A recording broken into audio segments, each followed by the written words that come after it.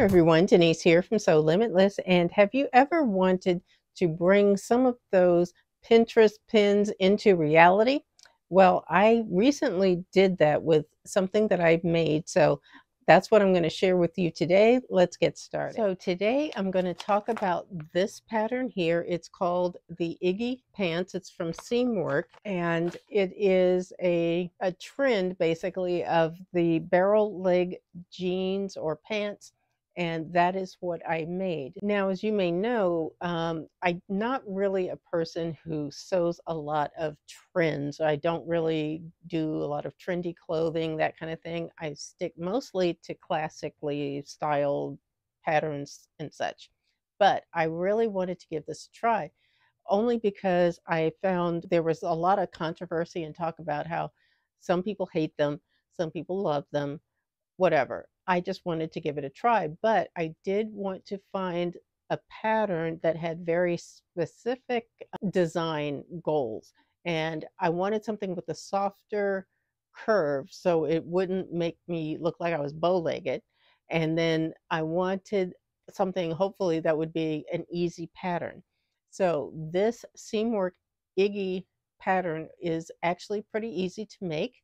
I will leave you a link if you are not familiar with Seamwork. They started, I believe, as an online sewing magazine, and they've kind of now grown into a community and such. So I will leave you a link so you can get more information about them. And their patterns are a part of the membership that you have. But this pattern has a softer curve to the leg, and that was why I was interested in this. It has two large pockets, and let's see, let me read what it says. It has deep pockets in the side panels. It's a high waist pant with a front fly, two buttons on the front fly, and a back elastic waist. These are very comfortable to wear. And like I said, it is an easy pattern to make. I used, for the first pair that I made them from a linen rayon blend that I had here in my stash. And those turned out really well. I consider them like a wearable muslin. There were some changes I wanted to make as far as the sizing. I thought the first pair was probably a little bit big, so I wanted to size down a little bit. I believe the first ones were size 14. I then made another pair, which is a size 12, and I will show you that. That was the only thing. They tell you to use, I believe, a medium weight fabric in order to construct it. But the second pair that I made I love them. They look so good. It is a medium weight, really nice blue denim that I bought at Joann's, and I don't believe there's any stretch in the fabric. If there is, it's a very minimal stretch, like maybe a 1%. It's barely, so I don't think there's actual stretch in the fabric, but they turned out so well.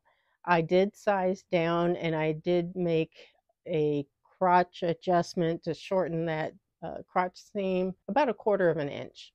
So those were the only changes that I made.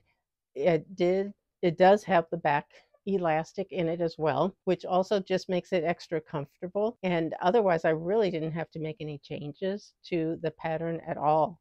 But they turned out so nice, and they are very comfortable to wear. And I think with that color, I mean, obviously I can definitely wear them into the fall and the winter because they're denim, and it, like I said, it is a medium weight denim. It's actually, I don't really wear jeans in the summer because it's just too hot. They will get a lot of use. So I've got a lot of pictures, obviously, that you'll be seeing throughout the video. These are really, really nice. And like I said, I will leave you information. If you're not familiar with the Seamwork situation, patterns and such, there is also a Vogue pattern that I can show you. This is a new pattern. It's Vogue 2051. This, you can really see the shape of the barrel And this is also another high waist, high rise barrel leg pants, have belt loops, back darts, front fly, zipper, hook and bar closure at waist, and stitched hem. So these have a lot of different seaming options in the back, though. That's a little different than the ones that I have, but it might be something that you want to try.